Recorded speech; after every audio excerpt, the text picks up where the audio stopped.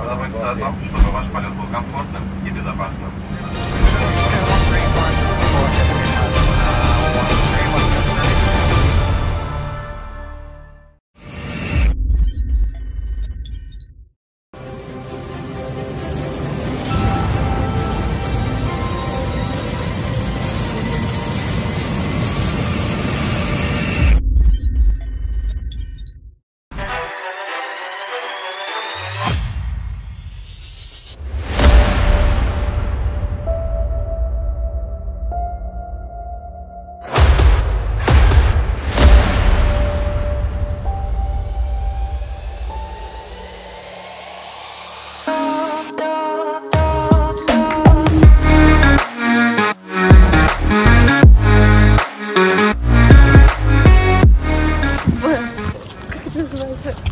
Как это называется?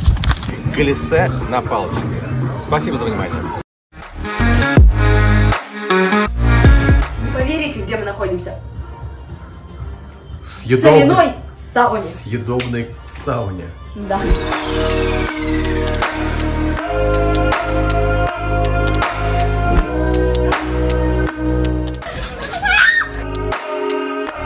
У меня все трясется. Это адреналин. Ты ощущаешь что-нибудь? Что-то пошло. Как будто что-то включилось.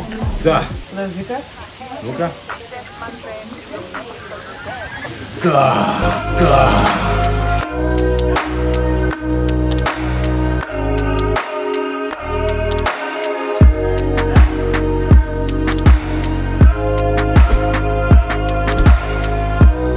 Правда, я без плавок. В таких вот шортиках походных.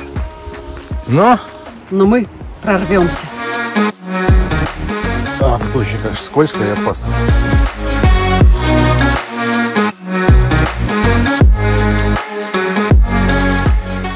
Начни сейчас. Hi, guys! Всем привет! Итак, мы в солнечном...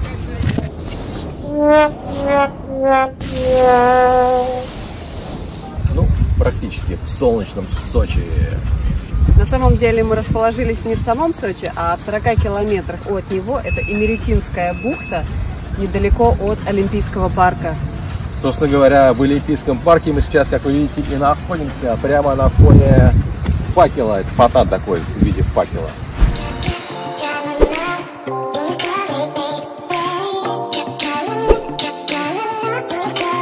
Погнали!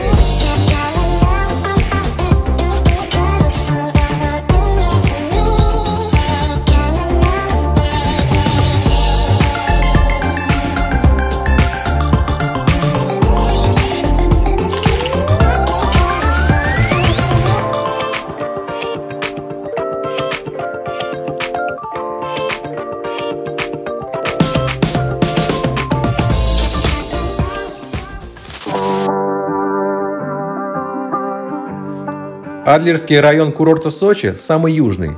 Мы заселились на Имеретинском побережье, буквально в паре километров от Абхазии. Ну а длина Имеретинского побережья составляет примерно 8 километров. Это новая, абсолютно новая набережная, которая была построена сразу после Олимпиады. И до сих пор она еще доводится до ума. Но это действительно классное место по сравнению с центральным Сочи и близлежащих городков. Это действительно очень такая ухоженная набережная, зона для пешеходов, отдельные дорожки со спецпокрытием для великов и скутеристов. Здесь находятся такие современные отели, как Редисон, 3 разновидности, и другие сетевые мировые отели. Ну а мы выбрали, как я считаю, такую золотую середину. Отель Спорт Inn.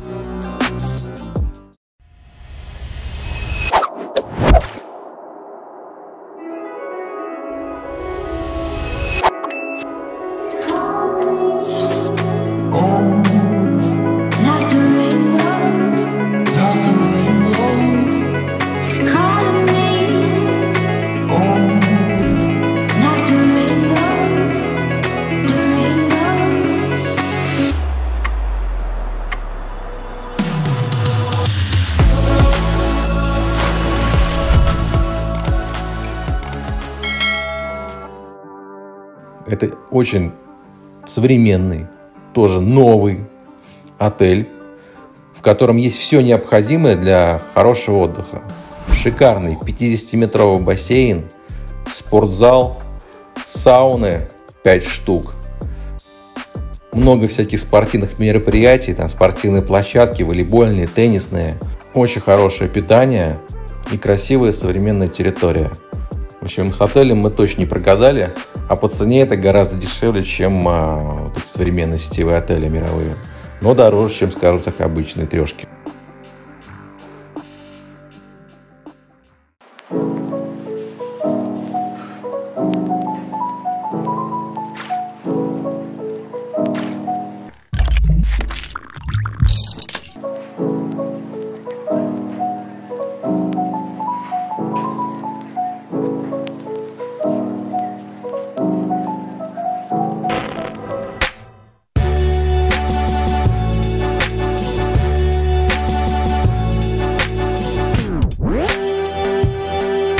Показываю фирменный рецепт мороженое и кофе. Берете пломбир, берете флэт white и макаете туда. Потом делаете так. Изысканное кофейное мороженое. Это получается глясе на палочке называется. Новый рецепт. Рекомендуем. Короче, г на палочке. Глясе на палочке. Спасибо за внимание.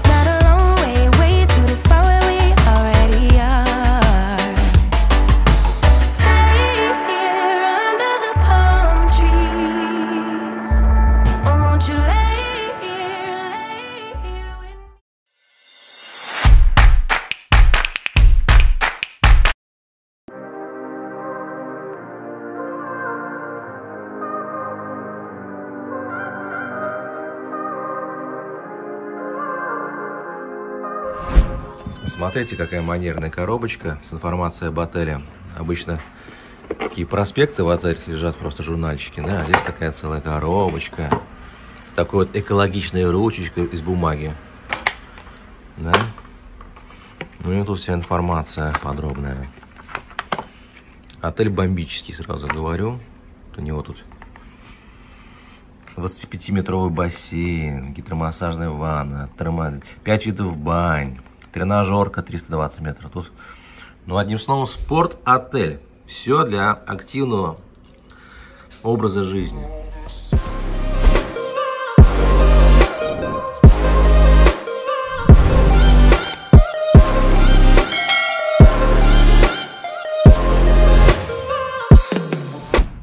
Так, вот у нас есть отдельный корпус, в котором находится СПА-центр. 5 бань, бассейн, спортивный комплекс. Тут вообще, конечно, очень круто. Я иду баниться со своей семьей по зону. После столь долгих прогулок мы сначала окунемся в бассейн, а затем пойдем в бани. И в акуль. Как это называется? Как это называется, мам? И также после этого окунемся в купель. Кайфово. Очень современные раздевалки.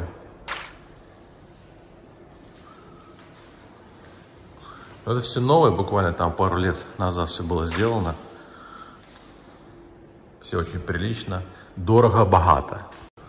Все, конечно, на электронных ключах.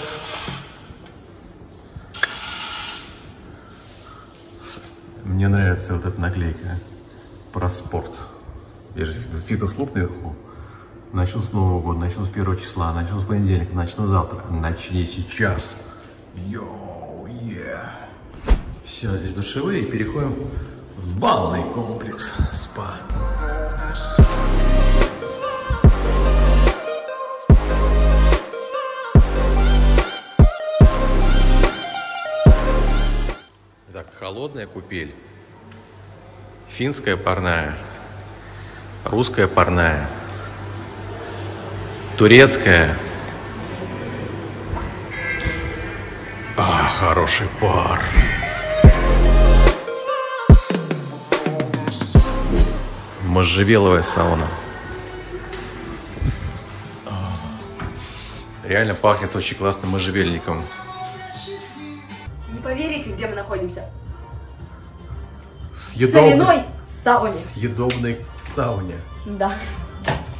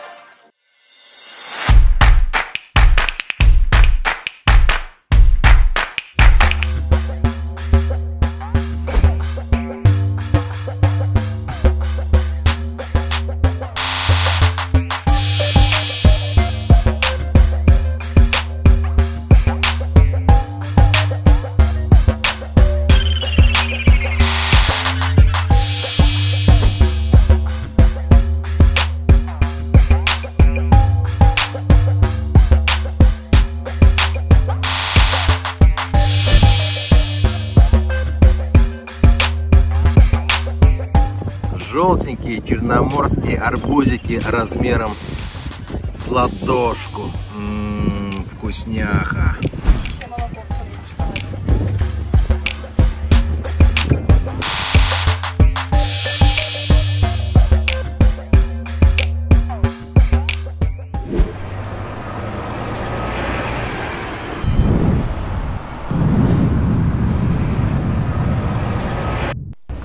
Ой, кто это?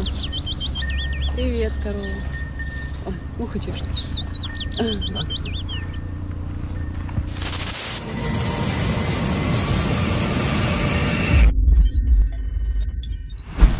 Итак, мы в Тисо-Самшитовой роще.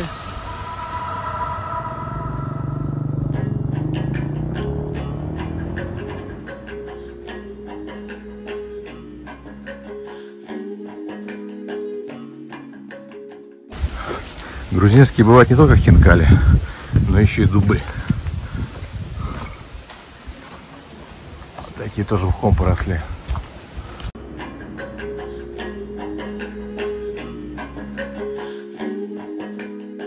Обратите... Ну давай, раз, два, три. Обращаю ваше внимание... Только не надо обращая, просто обратите внимание. Раз, два, три. Обращаю ваше внимание на амбахелую осинку.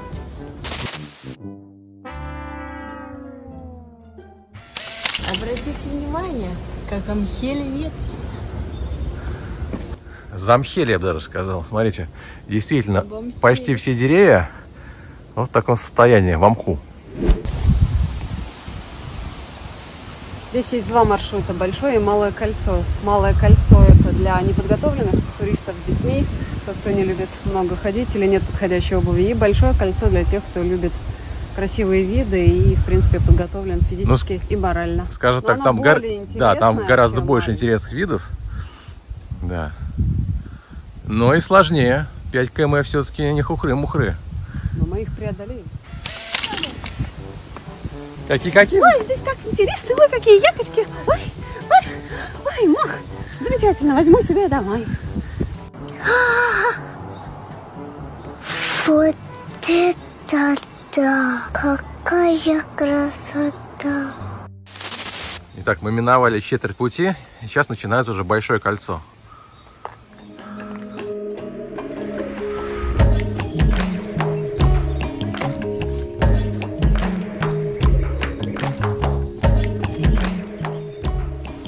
Тут очень, конечно, скользко и опасно.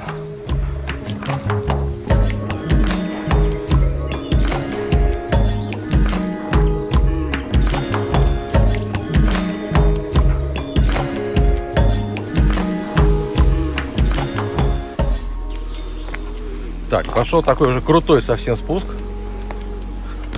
Практически вертикальный.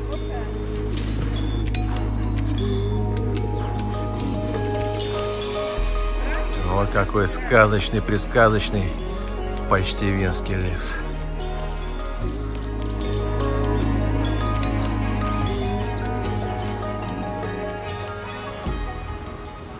Это дерево называется тис. Чем оно примечательно? Тем, что оно вместо шишек дает ягоды. И еще у него внутри красный ствол. То самое знаменитое красное дерево, из которого делают очень дорогую мебель. Ну, в принципе, и в названии рощи и присутствует Тисо-Самшитовая роща. То есть тис и самшит. Еще второе дерево. Естественно, одними этими деревьями роща не ограничивается. Здесь много-много всяких растений. И, между прочим, 20% растений и деревьев, которые находятся в этой роще, нигде больше в мире не встречаются. Такие дела. Это кто это у нас на пенечке сидит? На камешках, точнее. Это Тисо-Самшитовый леший сидит, охраняет рощи.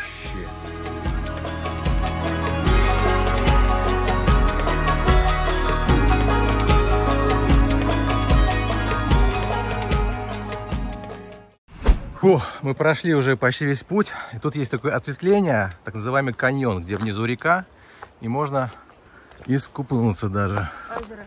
В озерце. Что мы, в принципе, сейчас, наверное, сделаем. Правда, я без плавок, вот таких вот шортиках походных. Но ради такого дела можно и в таких шортиках скупаться.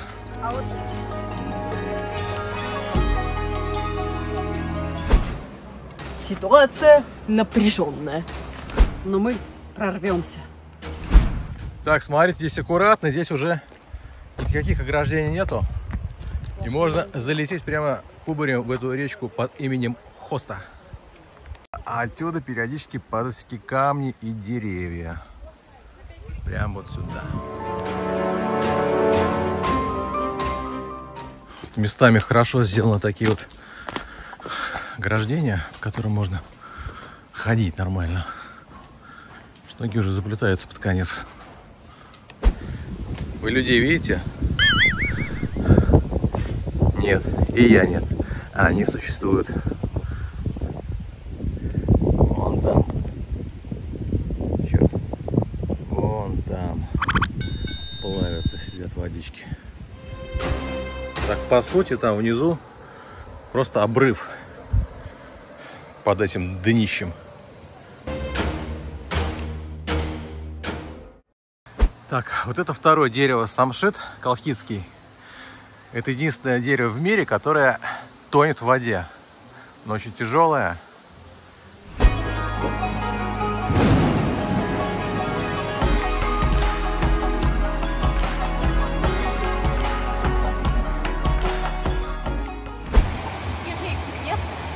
Полно. Нет, конечно. Аккуратно. Я тебя предупрежу, там камни. Миланка пошла на пробу реку Хосту. Как она, теплая?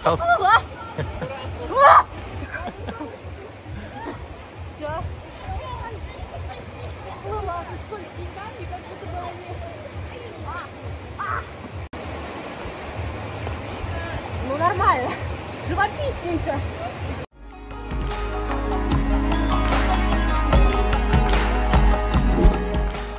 Как температура, Ир? Нормально. Ну сколько примерно? 24, я думаю. Да, такая теплая. 24 градуса, Ира говорит. Даже как-то неинтересно. В общем, пойдите сюда, берите с собой тапки обязательно.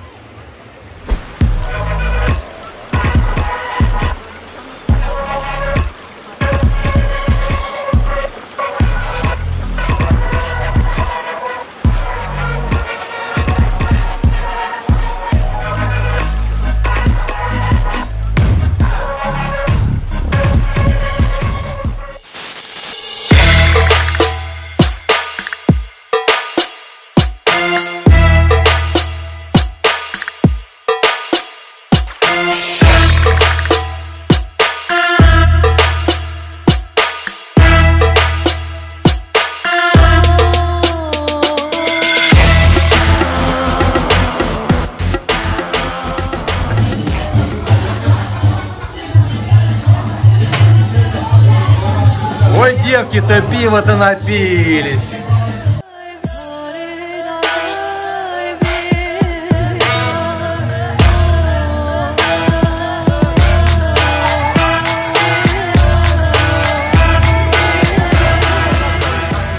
Однако грузинская застолье, шашлик-машик. Это соус такой, кстати, мощный. Мясо, шашлик, овощи и соус, понимаешь? А ты говори. И вообще куча овощей, куча соусов, куча салатиков. Пальчики оближешь. Накушали. И ничто не предвещало беды. Зарядил конкретный тропический ливень. А нам еще идти обратно порядка 5 километров. Капец.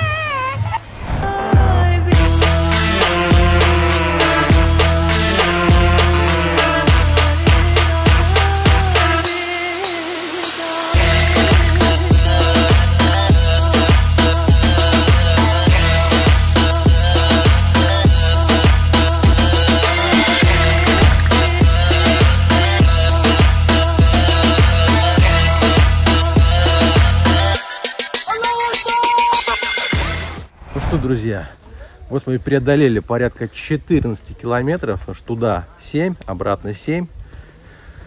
И вы знаете, я не могу сказать, что мы как-то прямо сильно устали. Конечно, были небольшие привалы-перевалы, но все-таки. Все реально, вполне. Но только главное иметь очень удобную обувь. Это самое главное условие, которое... Но место зачетное, безумные запахи, какие-то очень красивые растения. И вот эти старинные какие-то скалы. Известняки, речка внизу. Очень пейзажно и живописно. Очень-очень, да. Те, кто любит Очень такую природу и старину. И те, кто хайкинг любит, обязательно рекомендуем. Да, кстати, внизу есть река Коста, на которой можно окунуться, искупаться. Вода там градус 24, нормально. Но обязательно берите с собой какие-то коралловые тапки, либо хотя бы просто шлепки. Потому что там камни торчат. Достаточно неприятная ситуация. И что там еще у нас интересного? И самое интересное, то что там есть замечательное местечко. Это вообще база отдыха. Но при базе отдыха есть классный ресторанчик, где можно отведать вкусный шашлык, рыбку на углях, овощи. И при ресторанчике есть магазин, где можно взять напитки. Вкуснейшее пиво, фильтрованное, нефильтрованное. Ценник такой же, как и везде. Ценник нормальный, да.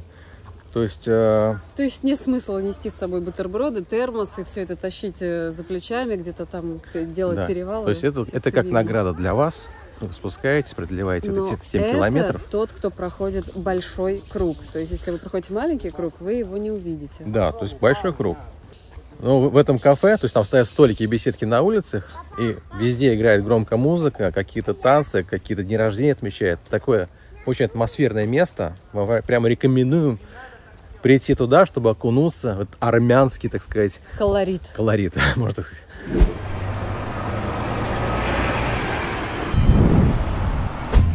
Зачем одевать обувь? Потом ее снимать еще. Вот так местные таксисты ездят по кишлакам.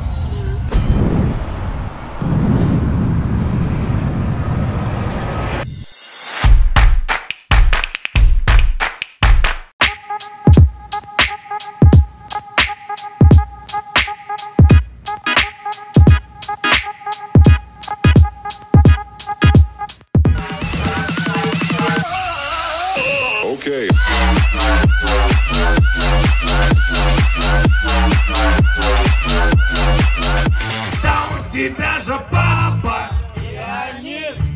да у тебя же все наоборот.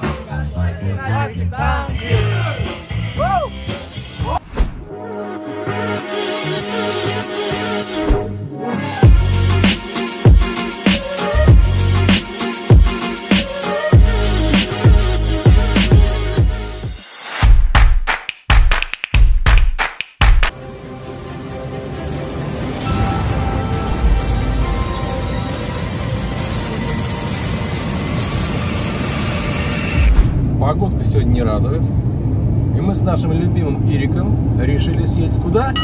На Чвежепсы. Вот. Что это такое за Чвежепсы?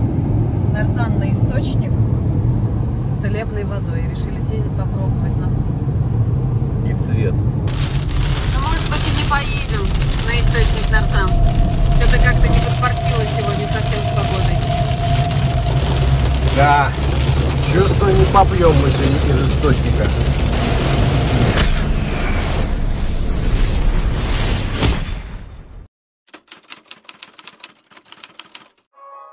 Ну что, дубль 2.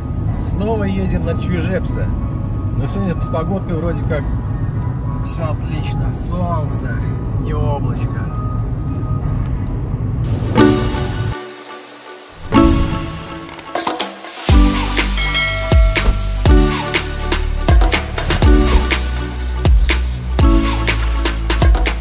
Обалденное место, прямо в горах и рядом с источником. Каждый день можно ходить и пить целебную водичку.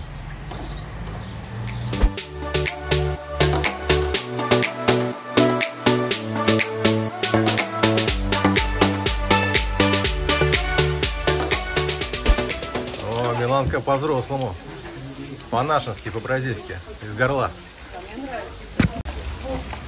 Так, Ира. Давай, давай, давай. Ну как на вкус? Нарзан, только более насыщенный. чем нарзан в бутылках. Он даже такой газированный немножко. Да? Реально, да, газированный. Специалисты утверждают, что после употребления этой воды появляется прилив сил, бодрость и какое-то дикое веселье. Вот сейчас проверим. Ты ощущаешь что-нибудь? Что-то пошло. Как будто что-то включилось. Да. Подожди-ка. Ну-ка. Да, да.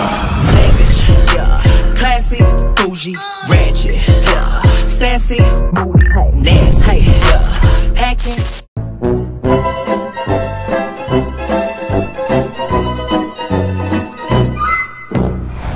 Всем известно, что нарзан очень полезная вода, но самое главное, что здесь есть неочищенный мышьяк, то есть в условиях завода, скажем так, его очищают, а здесь он в чистом виде. Его много пить нельзя, потому что будет нехорошо. Ну, скажем так, много, это 2 литра.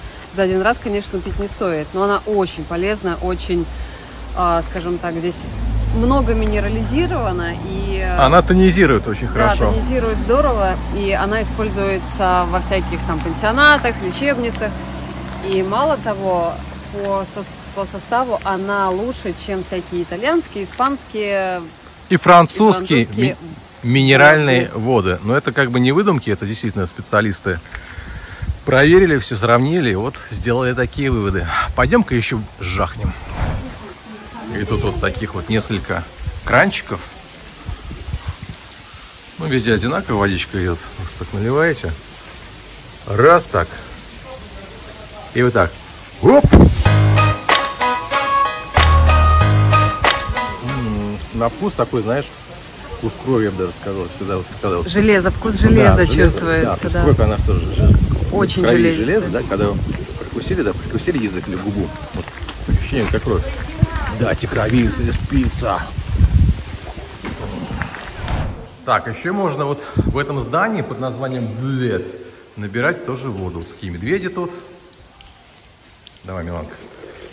Стаканчик-то ж неинтересно, я понимаю, да? Скучно.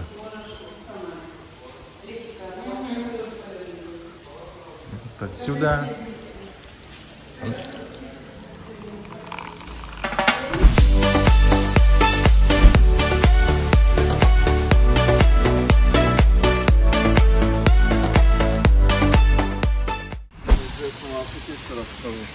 А под какими марками выпускается вот эта вода? Не подскажете? Швежапсе называется так. И все, да? И все. Нарзановый источник называется Швежапсе, да? Швежапсе, речка называется, на которой... Нет, друзья, я все никак не могу напиться этой воды бодрящей. Но она реально бодрит. Реально просто забодряет. И ободряет. Не, она обалденно вкусная, просто не остановиться. 5-й стакан, чтобы я столько воды пила, господи, это ж никогда в жизни такого не было. Чтоб я столько вина, да, пил? Да. Нет, правда, не остановиться. Она, во-первых, такой вот слабой газации, такой вот приятный на языке, такое пощипывание. Да, как будто бы она низкогазированная, да, такой да, слабогазированный напиток. Но хотя это не газировка никакая. Этот железистый вкус, он вроде как сначала неприятный, а потом не остановиться. Пьешь бесконечно. Просто не хочется уходить отсюда. Можно умыться, помыть ручки, омолодиться, так сказать. Ирочка, кстати, ты уже, я смотрю, прямо омолодилась. Джигиты верили, что если пожилые люди пьют эту воду, то они омолаживаются и становятся опять бодрее, веселее. Джигиты знают в этом толк. Собака к нам пришла в гости. Иди сюда, иди поглажу. Какие тут добрые собаки все. Просто обалдеть, какие добрые. Придобрые. Да, поглажу тебя, поглажу, нам не жалко. Нам таких, как ты, не жалко гладить. Еды у меня нет, к сожалению. Ты вроде не голодный. Да. А что это он тебя напрыгнул? Он хочет обниматься. Мама его погладила, он теперь ее хочет обнимать. А мама, как вот самцов погладит вечно, так они все к них не лезут сразу обниматься. Я уже заметил. Какая обнимашка. Сам запрыгнул, да?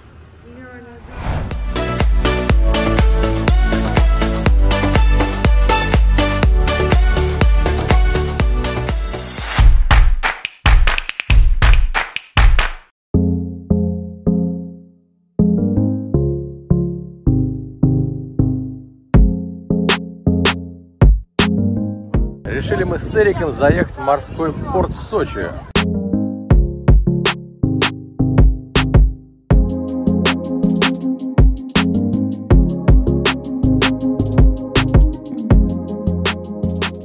Вид на горы потрясающий.